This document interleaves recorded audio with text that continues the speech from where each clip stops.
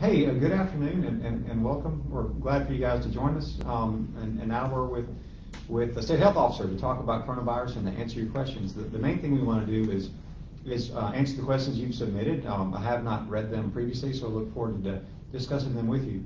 Just as a quick sort of overview, we're still knee-deep in this coronavirus situation. We had a pretty rough summer with a marked increase in the number of cases, but fortunately hitting the back end of July and going through August, we saw a pretty significant decline in cases. We continue to see some stabilization and modest decreases over the past couple of weeks, but we know we're still at risk, so we have to be very, very careful. Today we're going to report, we're reporting 505 additional cases and sadly 28 additional deaths. So please be safe going into the next few months before we have a vaccine. We got to continue to be very careful because we're doing a good job right now. So please keep up the good work, social distancing, masks, small groups, and protect your neighbors. Thank you very much, and we'll go ahead and turn it over to the Q&A. Well, did you want to enter? Okay. Hi, everyone. I'm Liz Charlotte. I'm the Communications Director, and I have taken all your questions and put them together. We appreciate you sending them in. And I also want to introduce our state epidemiologist, Dr. Paul Byers. Thank you. Okay, so what we're going to start with now is what we're calling Mythbusters and regarding rumors. And these are just true and false. So I just want you guys to answer true and false and give one sentence to explain it. Okay, Thomas, Dr. Dobbs, masks are ineffective. Yeah, we've learned a lot about masks, and we know that they work. True or yes, false? True. Okay. It's true, they're effective. They are effective. True, they are effective. We have learned a lot about masks. There are studies that show within a healthcare setting just wearing a normal surgical mask and eye protection is very effective, and we know that it does a great job at slowing down super spreaders, and it definitely keeps people from contagious to giving it to other people, and we think it actually does a really good job of reducing the viral exposure to people who are wearing it. All right, Dr. Byers, there is a big financial incentive to label anything COVID-19. People that died in car wrecks have been labeled COVID-19 if they were positive. True or false? False. We get deaths reported from multiple different ways at the Department of Health, from doctors, from healthcare facilities, from hospitals. One of the ways we get them is through vital records or death certificate data. We review every one of those death certificates that makes a mention of COVID-19 to determine if it actually fits and meets the criteria for being a death that's associated or related to COVID-19. Yeah, I think there's a misconception out there about the labeling of death with COVID-19. Yeah, and I'll just add real quickly, what funding we get at Health Department is not impacted by the number of COVID cases, right? So there's a disconnect.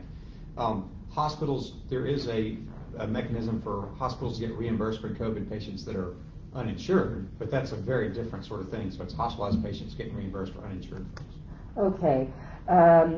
Dr. Byers, MSDH has stopped reporting hospitalization numbers. True or false? No, we still report hospitalizations, and we have that data on our website in a couple of different ways. So I would encourage folks, look at our website. There's lots of useful information on there. We do still report hospitalizations. We also have data that reports by hospital the availability for beds, the availability of ICUs, the current number of cases that they have that are COVID related. So we do report that data. Okay, Dr. Dobbs, you're not telling us how many people have actually recovered.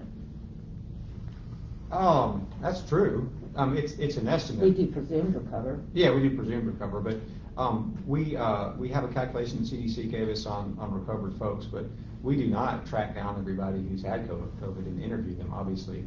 But based on the formulas applied by CDC, we report out the presumed recovered numbers. And it is an estimate. Mm-hmm. Okay, Dr. Dobbs, COVID is just a hoax. It is not a hoax. I tell you, I'll be very happy when it's no longer such an issue, but it's killed around 200,000 Americans. Almost 1 million people documented have died worldwide. It's really been devastating in so many ways, interrupting our lives. So it is very much real. Okay, Dr. Byers, we can trust a COVID vaccine when it becomes available. True or false? Well, certainly we're not going to recommend a vaccine unless we feel that it is safe and that it works. And there's going to be a number of vaccines coming down the line here. They're currently going through both safety trials and efficacy trials to determine how well they protect you against COVID-19 infection and how well they may reduce the severity of illness. And so those trials are still ongoing, but stay tuned. There'll be more data out there. And certainly from the Department of Health and Dr. Dobbs and myself, we are not going to recommend a vaccine unless we feel comfortable with the safety data and the efficacy data. Thank you. Dr. Dobbs, MSDH manipulates the numbers. That's why there are so many corrections to the deaths previously reported. True or false? That is totally false. We have a very labor-intensive way to make sure that the numbers are going to be correct, right? And so for the death numbers, we get those multiple mechanisms. Some of them the hospitals will call us, but sometimes they come through vital statistics and or the death certificates. And sometimes there's a delay in that process because it takes a while for us to get them. So no, we are very thorough in trying to make sure, and for the deaths piece, because we're so thorough and we have a pretty restrictive mechanism of doing it, we feel like we're probably undercounting the deaths a little bit. I was going to ask you about that. Okay. We'll stay with Dr. Dobbs. The daily case numbers are not reported directly from MSDH. They're given to MSDH from Washington, D.C. Really? People think that? Yeah. No, they're from us. We have a host of mechanisms through which we get disease reports. It's similar to other diseases like tuberculosis or syphilis, where we have mandated reporting, where these have to be reported to us if they're positive, and they come straight to us and they go straight out to you guys. And if I could add, we have a team of epidemiologists in our office who work day and night to receive all of those reports, determine if they're a case, and then be able to report those out each day. So it is a very labor-intensive process. Yeah. It takes a long time to do, and you guys would be commended for everything you do on the website. A lot of people need to really go to the website because it has a lot of information that you guys ask about. Okay, Dr. Byers, certain blood types are more susceptible to severe cases of COVID-19. True or false? Well, I would say at this point that that's false, but there's still a lot of information to learn about how COVID affects people and the effect that it may have based on your immune system, your age, what it leads to, and the severity of illness. So, I think there's still a whole lot that we have to learn. But Dr. Dobbs? Yeah, the fixation on blood type is a little bit curious. It's just a marker protein on a blood cell. It has no real relevance to so many things. So I'd say, it could potentially be a marker, but I really don't think so. Okay, Dr. Dobbs, an employee needs to test negative before returning to work. True or false? No, false. So if someone is diagnosed with coronavirus and has a positive test, please do not retest them. We know that if they wait those 10 days after they're ill, that they should no longer be contagious. But the test will stay positive for weeks and maybe even months, and they're not contagious. It's basically sort of remnant RNA, sort of leftover, almost like genetic dust, that'll trigger the test positive, but it does not mean they're contagious. So do your 10 days isolation after you get it and stop. Please don't retest because it'll cause a lot of consternation. Okay, and I think this is a good time to ask you, Dr. Dobbs, true or false, isolation and quarantine mean the same thing? No, they're very different, and it's very important to keep in our minds differently. Isolation is the period of time that someone who's contagious needs to stay away from other people. That's 10 days is how long we have that as a mandate. It's an order to be isolated if you have coronavirus, because we know you can be contagious for that long. You can actually be a little bit longer than that if you are severely ill, like you're in the hospital on the ventilator, or if you have profound underlying immunosuppression. Quarantine is a very different thing. Quarantine is for people who might have been exposed and they're waiting to see if they get sick. And the quarantine period is 14 days because we know that you can go from up to 14 days from the point of exposure before you develop symptoms. And so we want to wait that full 14 days to make sure that you don't have symptoms before you get back in the public. Okay. Dr. Byers, all types of COVID tests are equal. Antigen, PCR, antibodies, true or false? False. So there are a couple of different main types of tests. There's the viral tests that are really for detecting acute infection or new infection or when you have an ongoing infection. So if you're sick, those are the kinds of tests that tell you yes or no if it's COVID related. So those are the PCR test, and that's the nasal swab that folks hear about. And the PCR usually has to go off to the lab, but there are some rapid forms that can be done at that point of care. The other one is antigen, and that's also a swab test, and that's a test that can tell you yes or no is your infection or your symptoms due to COVID. So those are for acute. And then there's antibody tests, and those are tests that's a blood test really, that looks for evidence of previous infection by looking for antibodies that your body has developed as a result of having that infection at some point in the past. And so the antibody test can be used to say, yeah, I've had the infection potentially in the past. Okay, we'll go back to Dr. Dobbs. Vitamin D can help prevent COVID-19 infection. I would say false. We don't have any evidence of that. So we can't depend on vitamins to get us out of this. I mean, it's the simple things we know to do, the masks, the spacing, and just staying away from folks. But vitamin D, zinc, vitamin C, there's nothing to suggest that they can protect you. Okay. What about saliva? True or false? Saliva will be an accurate test in the future. Yeah, I think true. There have been some labs that have developed very good saliva tests. We looked at it early on with some of the previous protocols, and it didn't perform nearly as well as the swabs, and so we wanted to get accurate results. But there are protocols out there, and our lab is actively working to obtain the materials and the protocols necessary to run an accurate saliva test. So coming soon, we hope, to Mississippi. True or false, Dr. Byers? College students who test positive are counted as the case in the county of residence listed on their driver's license. True or false? Well, they're counted in the county of residence, basically, and so that's how we count any case of anything in the state, and we do that for all diseases, not just COVID. But one of the things that we're certainly aware of is identifying those college students where they go to school and being able to inform the county and inform the schools that, yeah, I may be from Madison, but I go to school in this county, and there has to be some awareness. So one of the things that we also do when we identify cases is we notify the colleges. Mm-hmm. So we have strong communication. Oh, absolutely. Okay.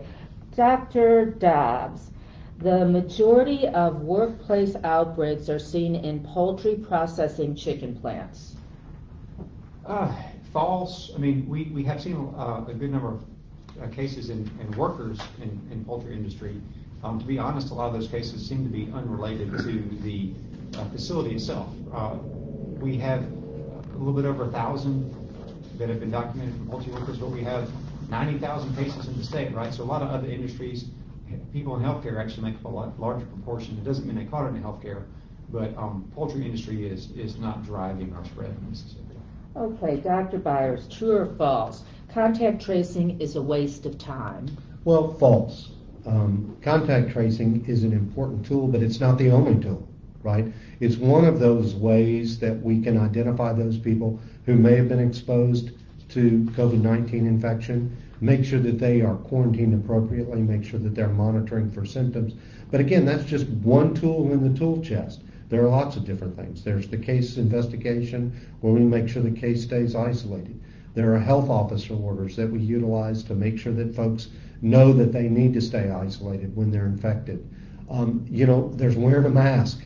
There's restrictions for groups, both outdoors and indoors. There's restrictions in restaurants. So we do all sorts of things to reduce transmission. Okay, and our last question in this section will have Dr. Dobbs. True or false? Flu kills more people than COVID-19. COVID-19 is far more deadly than flu, so that's a false. Flu does kill a lot of people. It kills tens of thousands of people every year. It does not kill 200,000 people every year, thank goodness. And we're not even done. We got a long way to go. So most people don't die, but a lot of people do. So it is a very deadly virus. Okay, I'm going to go a little bit out of order here. I want to move ahead. We got a lot of questions about the upcoming fall and winter, so I want to ask you all about that. Dr. Byers, what are your thoughts on the upcoming fall and winter? Is Mississippi ready? What do we need to do? Well, first I would say make sure you get your flu shot, because we are coming up on flu season, and that's going to be one of the ways that we prevent the hospitals being overrun with flu infections, protect the nursing homes, protect ourselves. So get a flu vaccine, do that before the end of October. It's hard to know what the next coming few weeks as we get into the fall are really going to be like. We know that we have a lot of COVID. We know that there's a lot of transmission. We don't know if we're going to start to see spikes in COVID. We certainly, when you throw flu on top of there, we may, even if we have a mild season, that's going to put pressure on the healthcare system, and that's going to put pressure on the nursing home. So I think it's imperative that we continue to do these things where we limit transmission, but make sure you get your flu shot too. All right, well, we'll stay with you, Dr. Byers. Please explain to the public, just very simply, how flu is different than COVID. How do people know if they have symptoms of flu? How do they know if they have symptoms of COVID? Or do they not know? Yeah, so they're both viral infections. They're both transmitted in a very similar fashion. So when people cough or sneeze or speak and you're standing real close to them, you can get it that way. So it's transmitted in a very similar way. One of the big differences is we have a vaccine for flu. We don't for COVID yet. The symptoms are very similar, although the symptoms of COVID-19 can sometimes be more severe. But they can cause a fever. Flu, when we think about it, classically it's going to be fever, cough, sore throat, that general achiness, and just feeling bad, feeling like a train wreck. COVID can be the same way. It could cause fever, cough, sometimes shortness of breath. One of the big ones is loss of taste and smell. And if you have a new loss of taste or smell, that's almost certainly going to be COVID. But they have a lot of crossover. So if you're having those symptoms, it's important to see your doctor. They can evaluate you for both, and they can do tests for both. And we know there are some things you treat the symptoms of flu. What kind of treatments can you offer for folks with COVID until a vaccine is available? Do you just treat the symptoms? So that's great. So we have those antivirals that we use for flu all the time, and there's going to be more antivirals this year to treat flu, and those are important because if you get those started early, especially when somebody's at higher risk, that can reduce the bad outcomes that occur. That can reduce the hospitalizations. With COVID, there is some antivirals that can be used for hospitalized patients, but for most outpatients, there's not a treatment. It's time, it's supportive care, and remember that a lot of people who are infected with COVID-19 don't even have symptoms. It may be as high as 40%. So, when do you think, Dr. Byers, is the best time to get a flu shot, and how long is immunity? So right now, basically before the end of October. So we recommend that you get your flu shot early. You don't want to wait till we start seeing a lot of flu activity.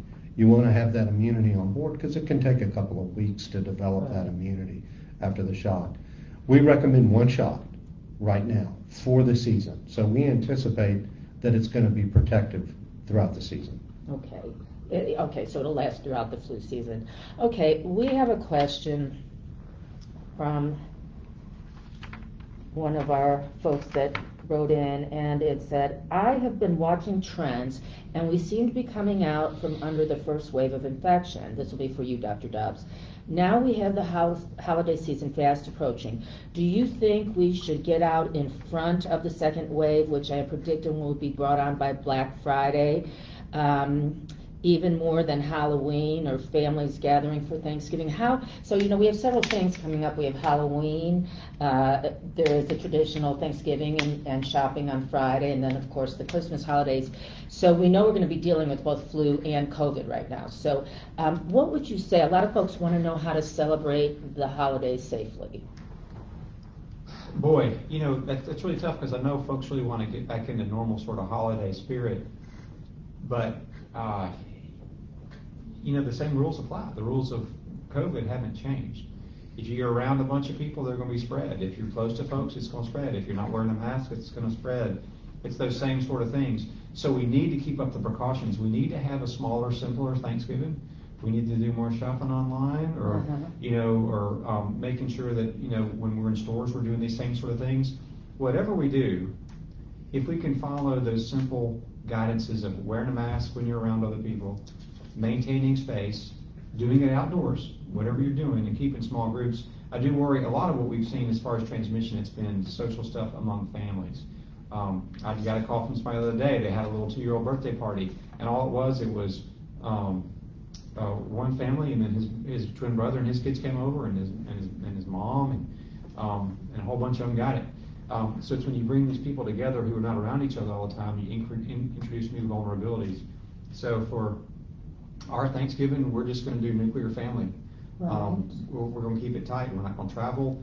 And I do really recommend that people have very small, simple holiday gatherings, mostly with your nuclear family. So limit the travel. Limit the travel and limit the number, because we don't want to end up, especially when you're getting big families, then we do expose folks who are maybe a little bit older, maybe some medical issues, and also have wild outbreaks. Well, some of our questions come from moms wanting to know, Halloween is the next holiday, and can they go out and trick or treat?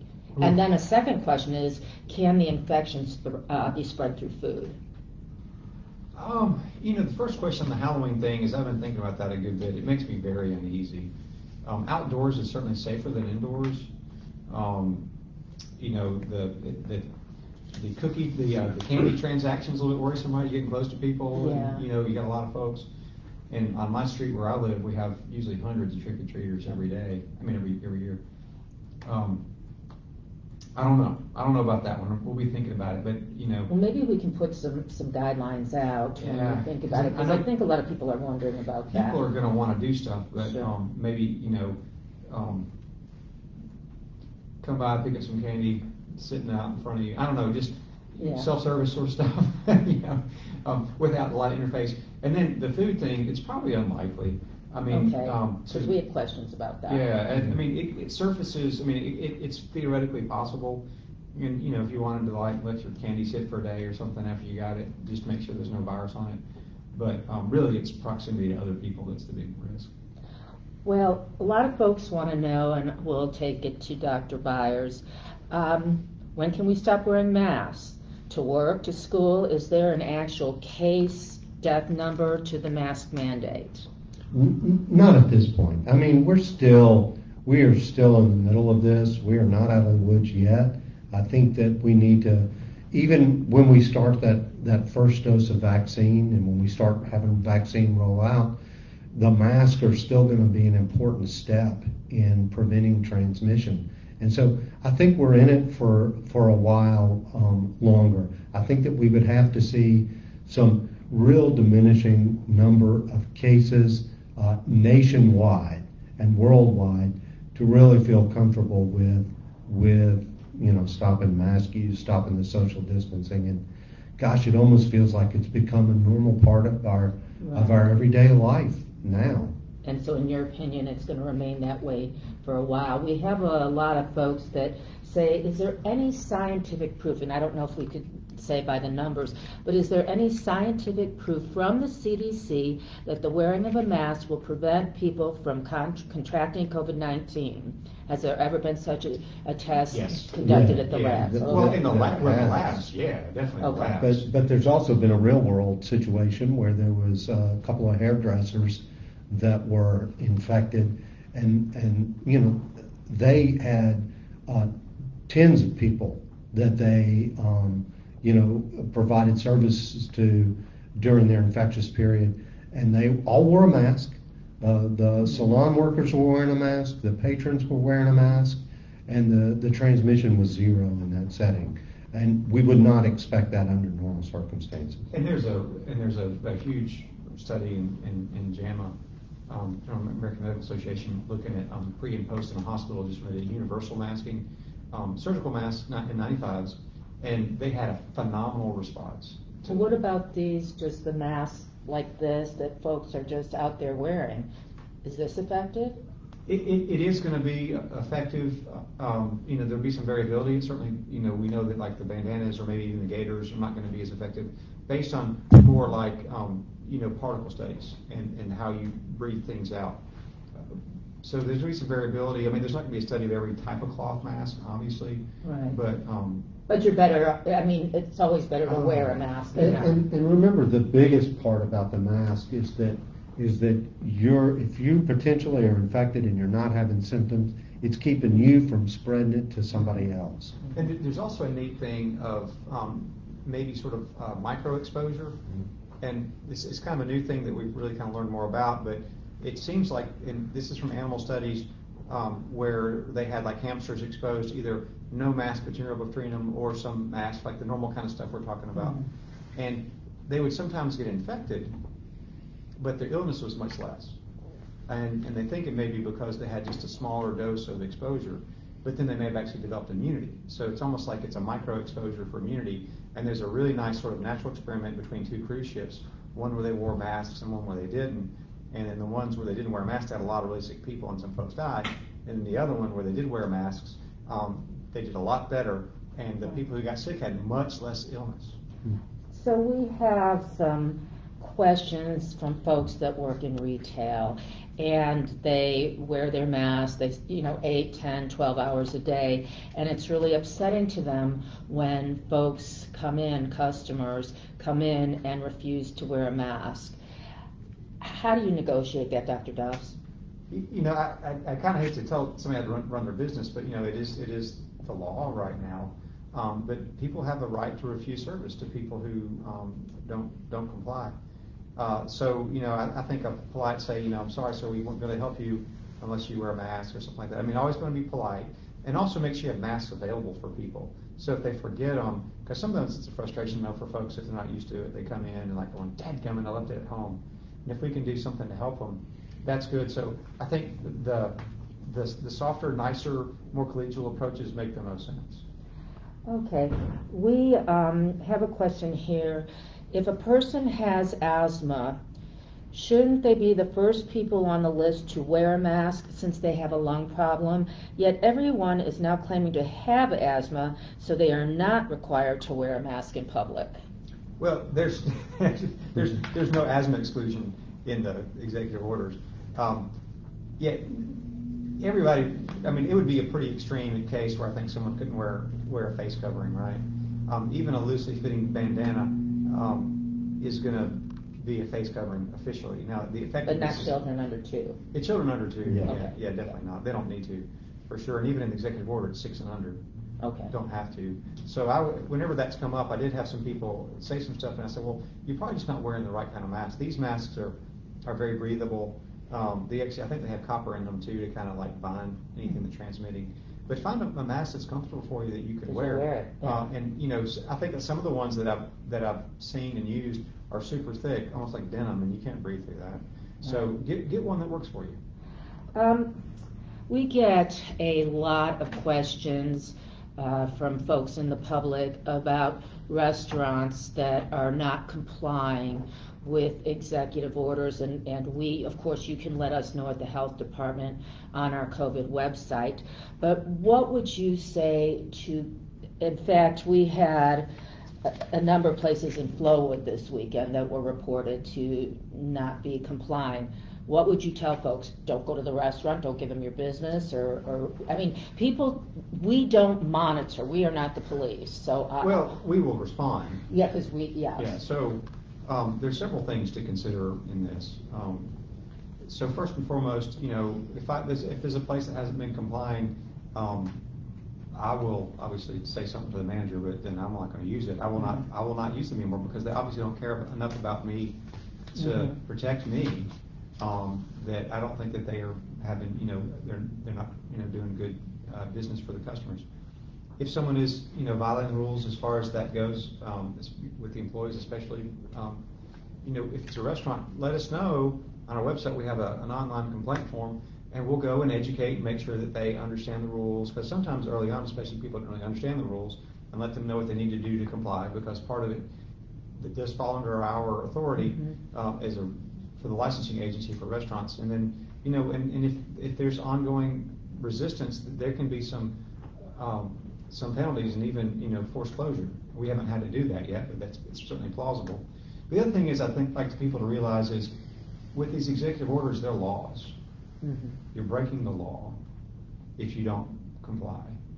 And the immunity bill that is passed by the legislature, it does give people legal immunity from COVID transmission if you're following the guidances. And so if you're willfully not following the guidances, then you're voiding your liability protections. And I think from a business perspective, I think it's a very unwise move. Okay. We're going to shift gears to schools. And I don't know, some of these you may or may not know, but Dr. Byers, will the vaccine be mandated for school children, the COVID vaccine when it comes out? Will it be mandated for school children? I haven't heard that we would talk about mandating it for school children at this point. It's going to be interesting as we get more vaccine, and there's going to be a tiered system, obviously, when we have limited doses to begin with, to determine who are those folks at the higher risk.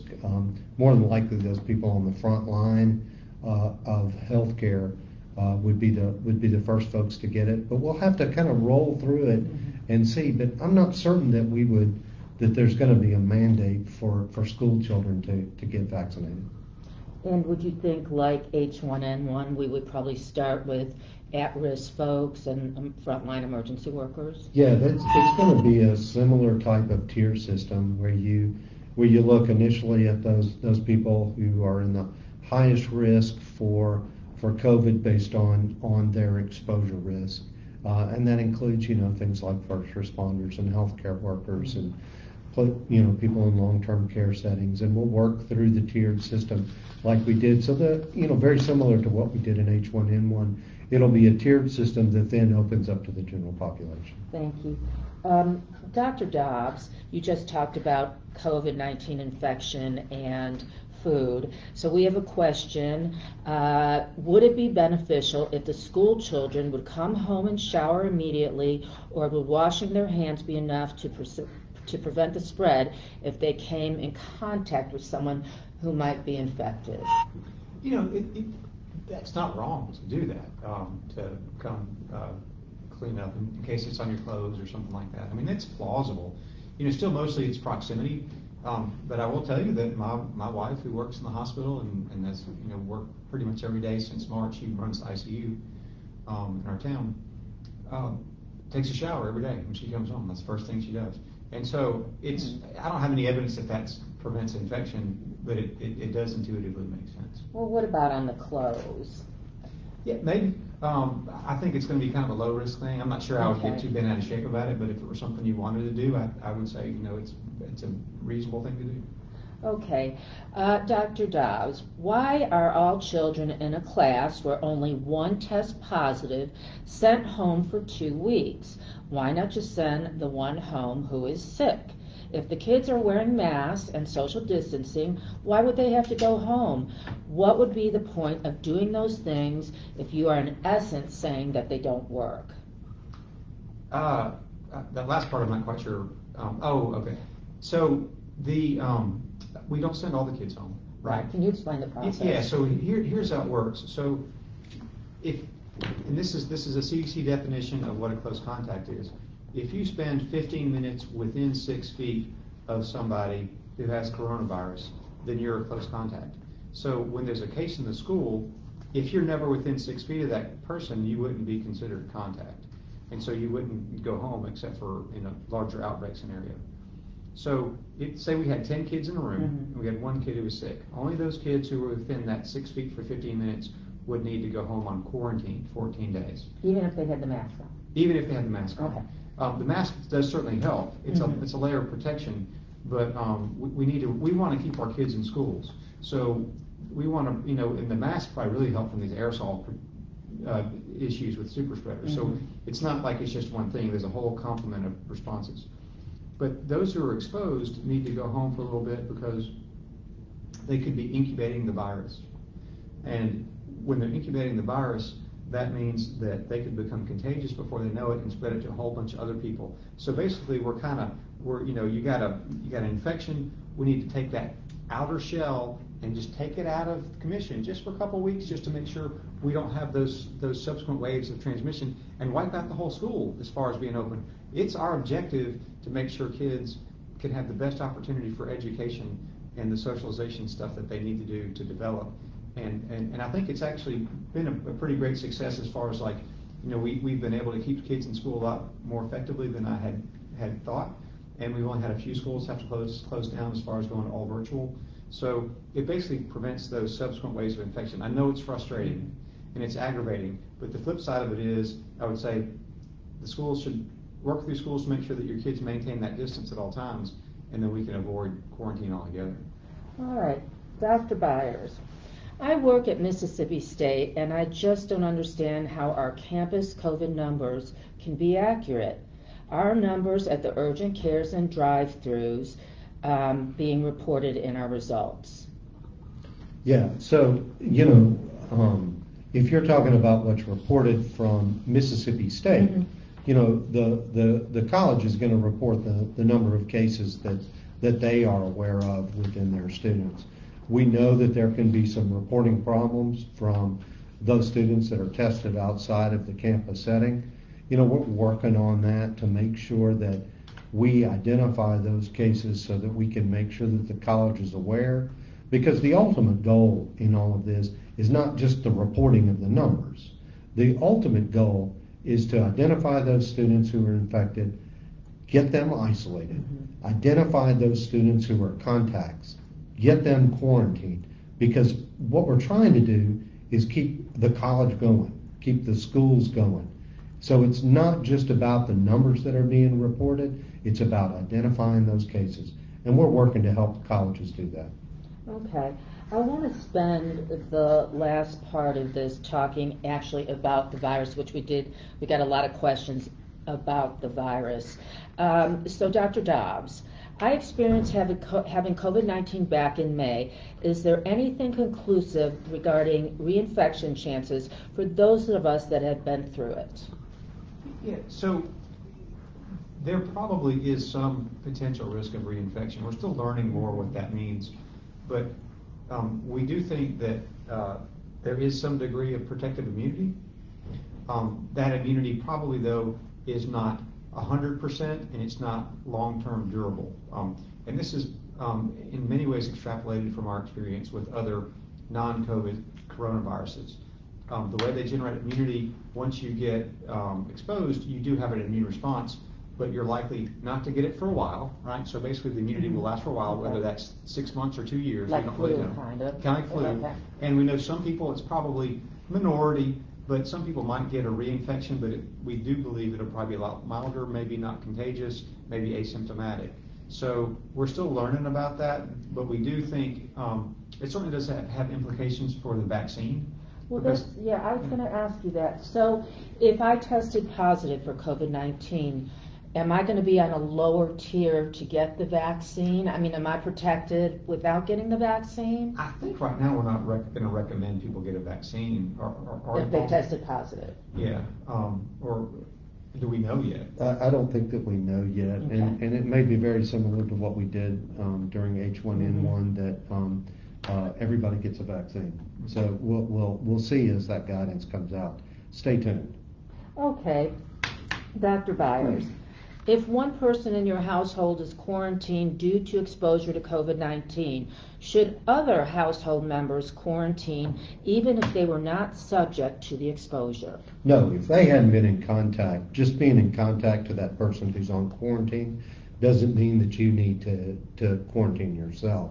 But you need to stay away from that person, right? So that person in the household really needs to be on quarantine. And what that means is staying away from everybody else, because the whole purpose of that quarantine is to prevent that person who may be incubating, may be in that period where they develop infection, and we know that they can be infectious even a couple of days before they show symptoms. So the whole goal is to keep them from infecting anybody else. So if you've got somebody in your household who's on quarantine, you need to keep them on quarantine away from everybody else. But you don't have to do anything separate unless you've been isolated. Okay, and we've talked about methods of transmission, in which I'm understanding the respiratory is probably the strongest method. But we had someone write in, do we need to wash down, disinfect grocery supplies and packages? At first there were experts telling us to disinfect everything we brought into our home. Now I'm not hearing much about that, and I'm wondering if it is necessary. I don't think it's probably necessary. I mean, we haven't seen outbreaks and stuff related to packages or stuff. I mean, is it potentially theoretically possible? Yeah, maybe. But I would say the main thing is just hand hygiene. And just get your stuff, and we want to wash your hands frequently anyway. And that's going to be sort of our backstop. Is we'll hand wash them, a little bit of hand sanitizer on a regular basis is probably the best preventative. Okay. We have gotten a lot of questions. We never used to use the word herd immunity, but I think people are used to hearing it now. And we have a question about one of your tweets a while back. You recently tweeted that we're a long way from herd immunity. Has it been found that a person is in fact immune to COVID-19 after having it? Are you hoping we achieve herd immunity? I think they're thinking more by getting, from what I understand, we won't be able to achieve herd immunity from people getting ill. It will take a vaccine. Yeah, almost certainly. I saw someone today did an analysis, and they said, basically at this rate of infection, it would take us 10 years to reach herd immunity. So that's a long time. I don't want to wait 10 years. I've had enough. So there is immunity, right? It's just kind of like the flu. Although I think it's going to be better than a flu shot, honestly. I think just the way that the coronavirus is, it doesn't mutate quite as rapidly and that sort of thing. So it's going to be partial immunity. It's going to be not lifelong. It's probably going to be I think it's going to be enough that if we get enough people vaccinated, we can reach a herd immunity type effect. Where herd immunity basically is there are enough people around you who are already immune that it's not going to be a chain reaction, right? Mm-hmm. It's going to be, I might give it to Paul, Dr. Byers, but no one else around him is going to be really able to get it because they're immune, and so then it just stops. Like that sort of domino, it stops. Right. So I do think we can get there, but we're going to have a vaccine almost certainly. Okay. We have received a lot of questions or comments about people in nursing homes and their loneliness, and that how important it is to have family visits. And so I know now that we are allowing outdoor visitations. Can you talk a little bit about that, Dr. Byers? Yeah, so, for those facilities, even if they've had a recent outbreak, if they've not had any cases for a couple of weeks, they can do outdoor visitation. And, we've provided those guidance for nursing homes, but also for other long-term care settings like personal care homes, assisted living centers. And so those are available, and we've provided that to them. But basically, you can have outdoor visitation. We've also got a process for nursing homes that's been outlined by CMS that's a phased approach that we have some criteria for how nursing homes can start through those phases, and that will ultimately get them to have an indoor visitation. And so that's ultimately a goal to, look, we understand completely that this has been not only traumatic for the nursing homes and the staff and the families for knowing the numbers of cases and knowing the numbers of deaths that have occurred, but also in some cases there's family members who haven't been able to see their loved one for weeks or months. And so we're aware of that, and that can cause some trauma also. So we had one person write in that their loved one is hard of hearing, and that by wearing the mask, they're not going to be able to hear. And so, because we say 6 feet apart with the mask, right? Is there anything we can work out for people that may not be able to understand? Well, certainly we could work individually with those nursing homes if they have questions about those situations as they arise. Some things that you could do is make sure that you're further away. I know that makes it harder to hear, but even further than 6 feet, wear a face shield, and that can help prevent some of that. There's going to be potentially some risk, but if you keep them separated and you do your best and you follow those guidelines that we have outlined, and if you need to, give us a call and we can work through those situations. Yeah, because that can certainly be heartbreaking. Let me see. Contact tracing, Dr. Dobbs. Explain just very quickly, it's a pretty simple process that we use in determining all communicable diseases to stopping it and preventing it, but explain contact tracing quickly and tell me if you think we are doing enough of it now in Mississippi. So contact tracing is a mechanism by where you identify people who've been exposed and people who are going to be sort of like that next wave of infection, and before they get sick, you quarantine them, right? So that's how you sort of cut off that chain reaction. And so we will contact the individual who is diagnosed. We will then contact individuals around them who have been exposed, and then and have them go on quarantine for a period of time so that they can't then spread it on to other folks. Do we have enough? No. We have pretty much diverted most of our, a lot of our internal effort toward contact tracing, and a lot of our nurses and other staff have been diverted to that effort. Right now, we are doing detailed case investigation and contact tracing for those 24 and under, focusing on where we know our biggest risk of transmission is going to be. But we are in the process of bringing on another 100 right now that should be online pretty quickly. How quickly, Dr. Byers? Hopefully within the next week. Okay, great. So that's going to greatly improve. And if we have lower numbers like we're seeing, we're able to kind of really stay on top of that. So when we were having like 1,500 cases a day, absolutely unmanageable, absolutely insane. And then you add on that the 2-week lab delays, it was really, in many circumstances, not very helpful. If I can throw something out though, you don't have to wait for somebody from the health department to contact you to know that you need to isolate if you are positive. And you know that if somebody's in your household who is a case, you don't have to wait for somebody to call you and tell you to quarantine. You know that you need to quarantine for 14 days from your last exposure. And there are guidances on our website about what isolation means, what quarantine means, what steps you should take. So please go to our healthyems.com COVID page. And I didn't get a chance to ask you guys this before we started. Do you know, like for West Nile virus, we have support groups. Do you know of any support groups for COVID survivors? I don't. I mean, there certainly should be one. And I remember with West Nile, it took a while before the support group. There are going to be a lot of people that have chronic issues after coronavirus. And some of it's going to be after having a severe illness, and then they have, lung damage or kidney damage or whatever. But some of it is, this is not a lung infection alone. Yeah. It's a whole body infection. It infests your blood vessels. It can cause neurologic issues, cardiovascular issues. That's one of the things too, is we're still learning a lot about it because it's a new virus. Students, and so there was a recent study in JAMA that looked at kids who had coronavirus, and guess what percentage of them had evidence of myocarditis by MRI? 15%. So 15% of kids who had coronavirus had heart involvement. And so we're still learning a lot, and there are going to be some manifestations that I think are going to be worrisome. That's why it's so important. I don't want to get coronavirus. I take it seriously. I don't want it. I don't want my kids to get it. I don't want my wife to get it.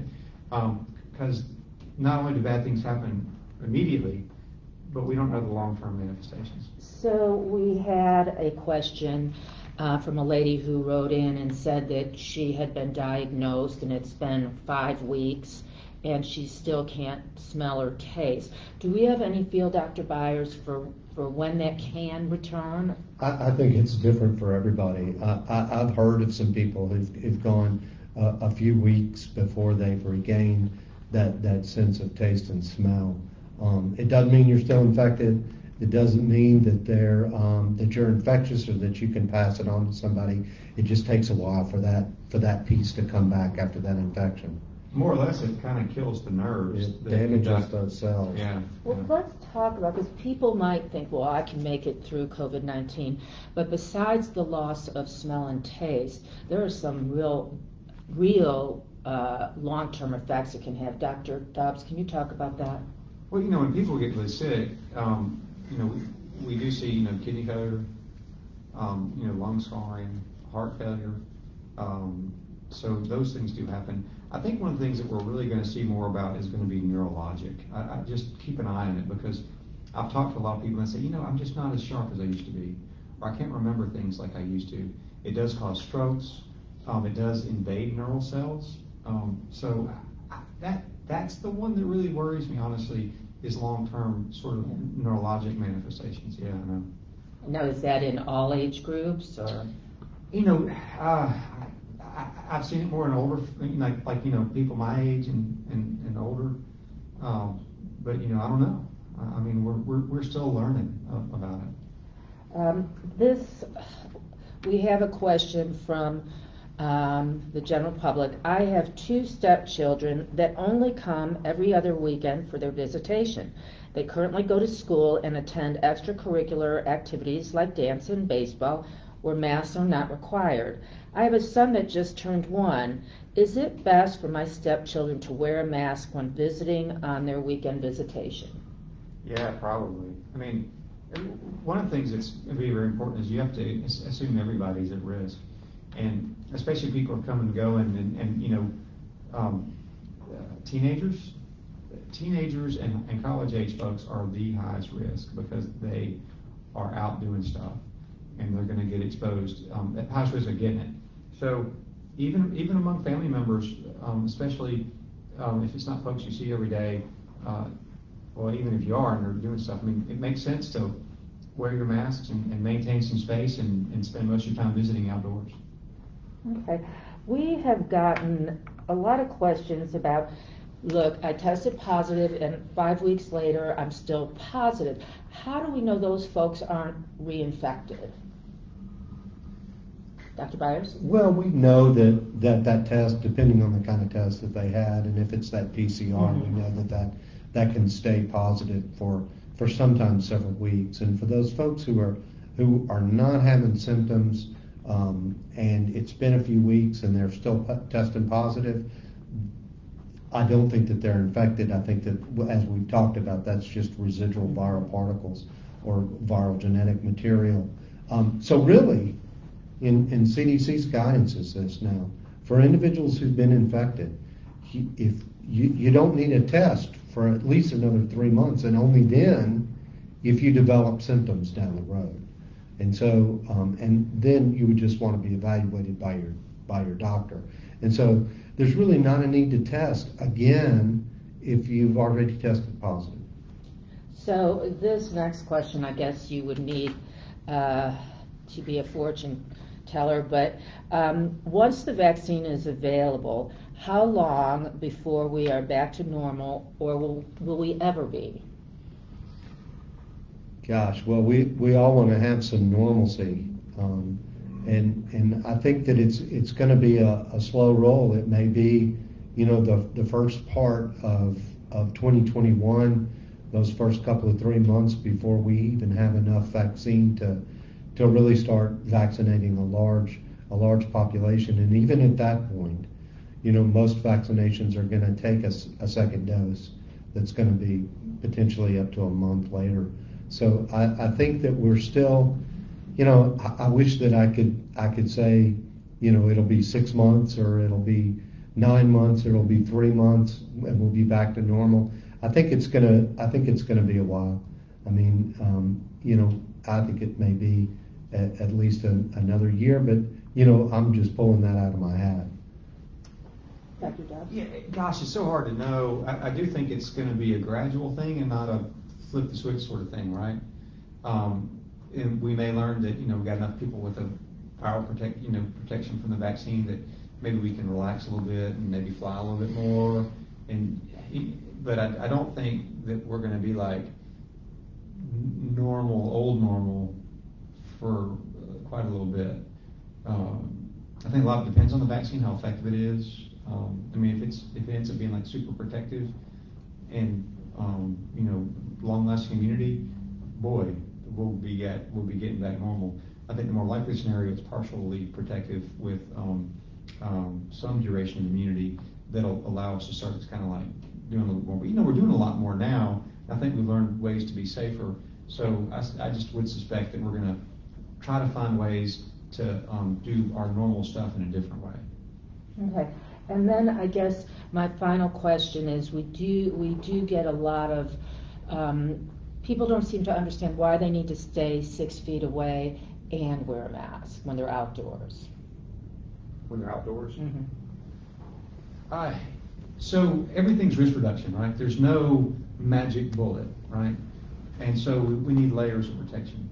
And this spacing is very useful because we know it's spread mostly by droplets, okay? So I'm much likely to get it from you from this distance. My risk is not zero, right? So wearing this adds to your protection. Yeah, okay. But also, and again, I really think that this is going to end up playing out, is I think the mask converts super spreaders to normal spreaders. And we never know who a super spreader is. Super spreader is someone who, if you put them in the wrong environment, they can infect tens, dozens of people within a short period of time. And by having a mask on, it converts those folks into much less contagious. So if we're in this space and we're both not wearing masks and you're a super spreader, I would feel no comfort by 6 feet of separation. Okay. We're about out of time. Do each of you want to say just a last few words before we close? Dr. Byers? I would just say stay the course. I think the buy-in that we're seeing now from Mississippians of utilizing the mask, of staying socially distanced, I think we've seen the payoff for that in reduction of numbers of cases. So just if we can keep doing what we're doing, by the time we do get a vaccine, we're going to be in way better stead. Okay, thank you, Dr. Dobbs. You want to close for us? Yeah, stay safe and be patient. We've come a long way, and I do love what the governor said about 90% of people can do 90% of what they want to do, and I think that's true. We still can't do some things, and we don't like that. And I'll tell you, one of the things that I find so laughable is on some of the social media stuff. People are like, they think that we want to have more COVID.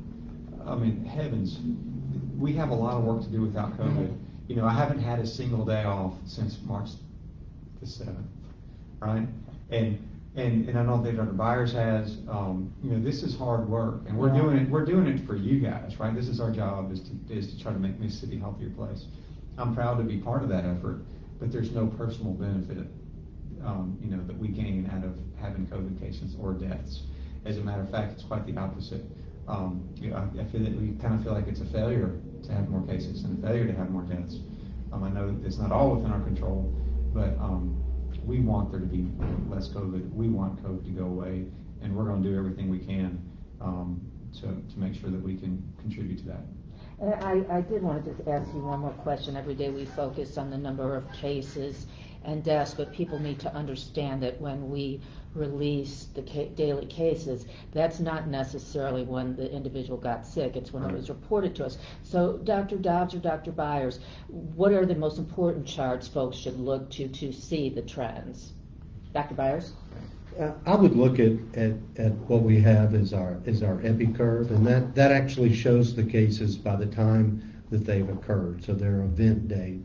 And you can track that a little bit better over time. You can see the peak and you can see the reduction of cases, and that's not going to be dependent upon the numbers of cases that we say every day.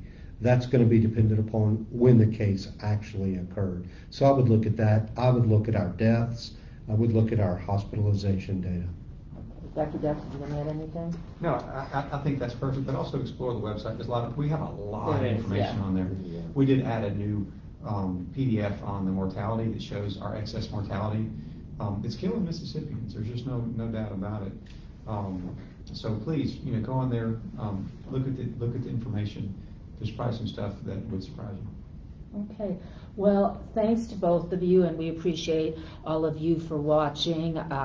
May not be the most convenient time of day, but we will look at your comments and see if we should do this show again. But we thank you all for joining us, and please stay safe. Yeah, and follow us on social media. Always. We've got a lot of good stuff on there. Okay.